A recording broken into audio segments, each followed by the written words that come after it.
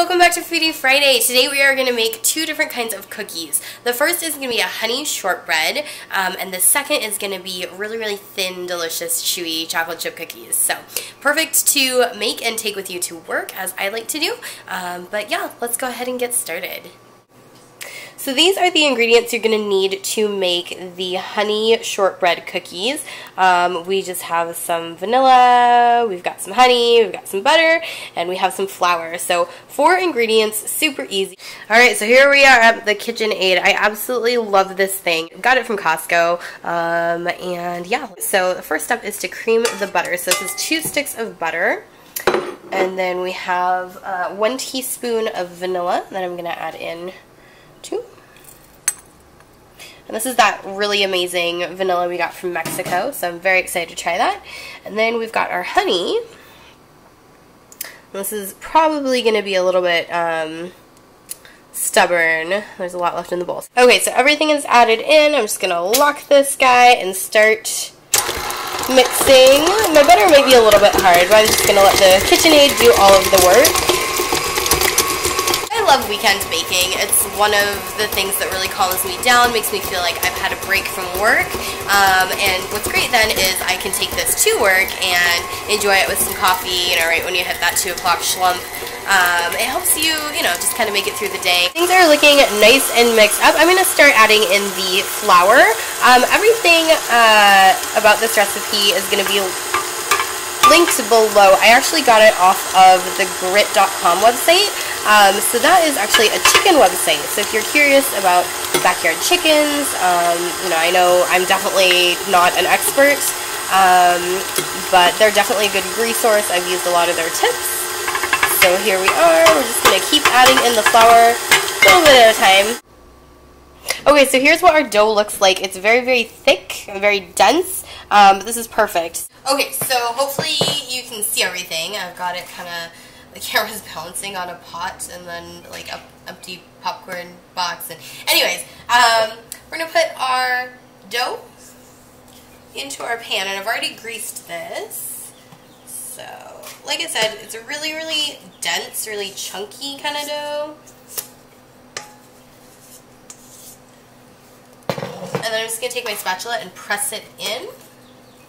And you want to try and get an even layer.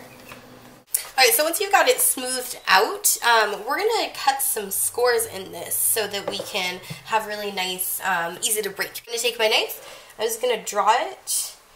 I'm just kind of scoring the top very lightly. Hopefully I spaced it out okay. Looks good. And then 1 right down the middle. So there's going to be all the pieces that we have. Then what I'm going to do is I'm going to take a fork and I'm going to pierce all the way to the bottom of the pan along the scores that I've made. And then what we're going to do on top is poke some little holes just for decoration. So my favorite number is 4. I'm going to do 4 little dots. 1, 2, 3, 4. All across here. That one went a little wonky. But yeah, again, this is just for decoration. Shortbread cookies really hold their shape, so it, you don't have to do anything too hard, and really where you put them is where they're going to stay. They don't do a whole lot of expanding either. I'm going to put this in my oven now that it's all scored and beautiful. It's going to bake at 300 degrees for 35 to 40 minutes, just until it's nice and brown. Alright, so while the shortbreads are baking, I'm going to go ahead and get started on my second batch of cookies. We are going to make chocolate chip cookies, and they are amazing. I'm using Alton Brown's The Thin recipe. No offense to Alton Brown, but I like mine a little bit less floury, so I leave about half a cup out. Here are the ingredients. So we've got brown sugar, we have milk, baking powder, baking soda. Yep, 100%. Baking soda. Do not mix those up. It won't turn the same. Sugar, flour, vanilla. Again, that delicious Mexican vanilla. Kosher salt. 1 egg. And chocolate chips. So, let's go ahead and get going. I'll see you guys back at the KitchenAid. So I totally forgot to show you guys the butter, but butter definitely goes into cookies. So let's go ahead and put that there. And I'm going to start my mixer, just kind of whipping that up so it'll be easier to cream. That looks pretty good. I had one stick that was really, really soft because I left it out, I think, overnight, and the other one was just right out of the fridge, so just a little bit of sugar at a time. And I love the way brown sugar looks. It's just like this little puck of sweetness that can just go, oops, go right on in. I'm going to whip this up. Alright, so that is nice and creamed. I'm going to go ahead and add the vanilla. Let that incorporate.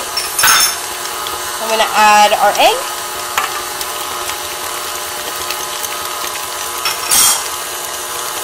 And then in this really, really pretty demi-tasse, I have some rice milk, so about 2 ounces.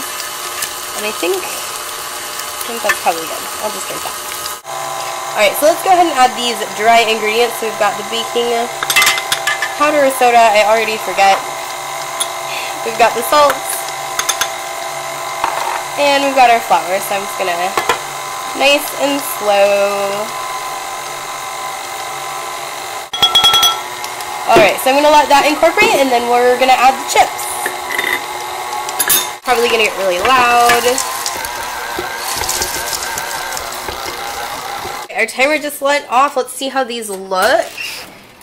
Nice and golden brown. Let's go ahead and take these out. Yum. Okay, so you can see how all of our lines stayed, the little dots stayed. I'm just going to let these cool in the pan. Should not be any big deal to take these out. Like I said, nice and greased pan, and then those scores definitely help, so I will just leave that there. Now I'm going to crank my temp up to 375 so that we can do our next round of cookies. Okay, so I am just going to scoop some cookies out onto this guy. I have this tiny... I think this is actually a melon baller. He says he's a number 20. I don't know what that means. I know an ice cream scoop is way too big, and this guy makes the perfect size, I think, cookies. So, that, plump it down, nothing to it. I usually do 2 lines of about 3, maybe 4, depending on how I cut my paper. Some people like to do a test cookie. I just don't have the patience for that. Maybe, I don't know, maybe I'm jinxing myself, but I usually just say, ooh, yum, a warm cookie, and eat it. And it's usually just fine. So I have my oven at 375. These are going to go in for about 13, maybe 15 minutes. So I'll show you guys when they're all done. Alright, so this is what the cookies look like when I brought them out. As you can see, the ones I put in the middle didn't quite work out well, but whatever. Not how they look, it's how they taste. So I'm actually going to put these onto a cooling rack, and then I'm going to make a French press and have a little afternoon tea of coffee. Alright, so here we have the finished product. I've got my French press, I have my shortbread, I have my chocolate chip cookie. I've been trying to drink my coffee black lately, just so I'm saving calories at work. You know, the creamers, they have the, I think it's like a Land O'Lakes or something, but all those flavored creamers are not good for me. So, anyways, the good it's doing is I'm just adding the sugar right back in with the cookies, but whatever. So, shortbread, nice. It's, really crumbly, really buttery. You saw there was 2 sticks of butter in that pan. So you can eat it like this. You can dip it in your coffee. Very tasty. These guys got a little bit crispy. These were my first ones. Maybe that's why you do a test cookie, to see how long you should bake it. But I actually ended up baking these for about 10 minutes instead of the 13. So these were the 13-minute ones. You can see they're a little brown on the edges, but in the middle, nice and white. So I just love it. Crispy, thin, delicious. So all of the recipes are going to be linked below. Check them out. If you make them, let me know. Again, I left out a little bit more flour than what the recipe calls for, but it's up to you. However you want your cookie. If you want a little more fluffy, go ahead and put all that flour in. Again, I just like them super, super thin and crunchy, but also chewy at the same time. So that's it for Foodie Friday. Thanks so much for tuning in. We'll see you guys later. Bye. They say give us cookies too, please. We can spoil them.